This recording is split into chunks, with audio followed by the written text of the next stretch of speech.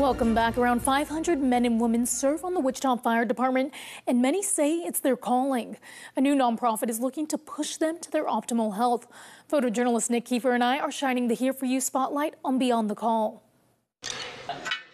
A firefighter requires a certain level of fitness. We're not here just to look great.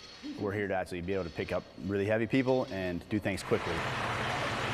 The rewards of their career come with risks. I've been injured several times in the fire department. I broke my neck and I had to go through a long process to come back to work, and these services that I received were of no fault of anybody, but were less than what was probably needed. Dow Gaines and 3 other firefighters launched Beyond the Call to fill that gap. We want to have everything there to get you back up to speed exactly as good as you were, not just, better. Their goal is to help firefighters recover like pro athletes. A healthy fireman ultimately serves the community better.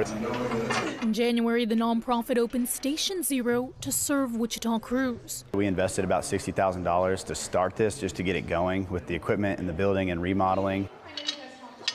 The gym prioritizes more than physical health. We all have lives outside of the job, and so every third day we go into work and we take care of somebody's worst day. And then we go back and we still have to take care of our families and raise our kids. Please. Inside here, connections deepen. You can come and decompress. Everybody knows what you're going through because they're going through the same thing. As Beyond the Call grows, it hopes to expand its programs and partnerships. Family services, financial services. Cancer screenings is really important.